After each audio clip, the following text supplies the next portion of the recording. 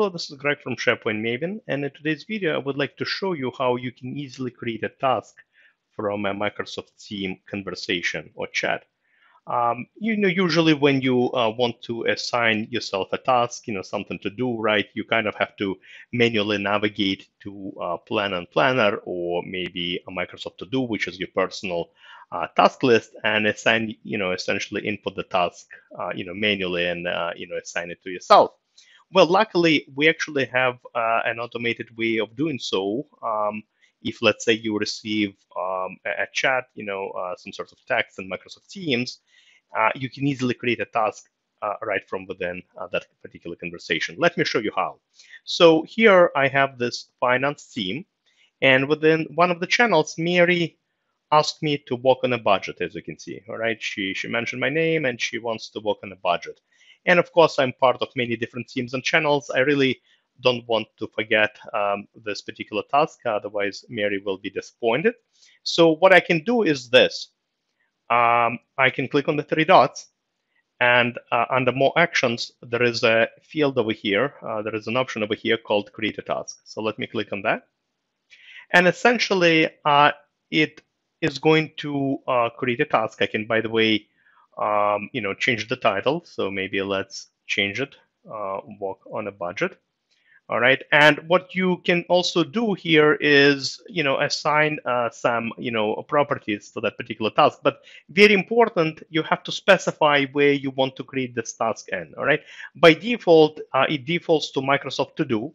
So by default, it will be, put into my Microsoft To Do, which is essentially my personal, task management application. And I have different lists within my, personal Microsoft To Do.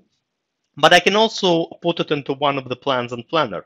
All right, since we are part of the finance team, why don't we assign it to the plan that already exists under that particular team? All right, so I'm going to do just that. And of course, I can assign a bucket, whatever it is, the due date. Let's maybe assign a due date, a progress, priority, all that stuff. Let's not worry about it. And I'm going to add a task. All right. All right. And by the way, I don't know if you noticed, but before I clicked add a task, there was also a checkbox, post an update to Microsoft Teams chat. So it's actually notifying Mary that I got this note and I assigned the task to myself. So let me show you where this shows up now. So if I now go to Planner, all right, because I assigned a task to that particular plan in Planner. So let me go ahead and refresh the screen so you can see it. Perfect, right here. You see, here's a task that I created from within Microsoft Teams.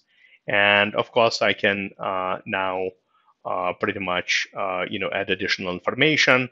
By the way, if you notice in notes section, which is very, very convenient, it actually does, specify where the information came from.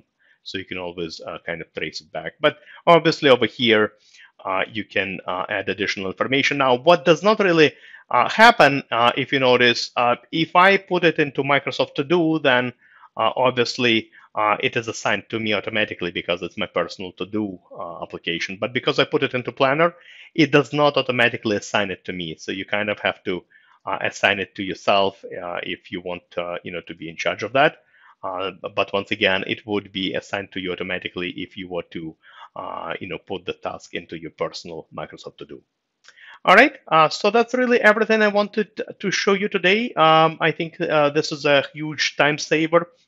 If you are working in teams, part of many different teams and channels, there are all this different text floating around, and obviously you don't want to miss some of these tasks. It's an easy way to create tasks without manually switching the applications and creating tasks in different applications manually. You can all do it from within Microsoft Teams. All right, so thank you very much for listening and watching. As always, happy to see you on my blog, sharepointmaven.com.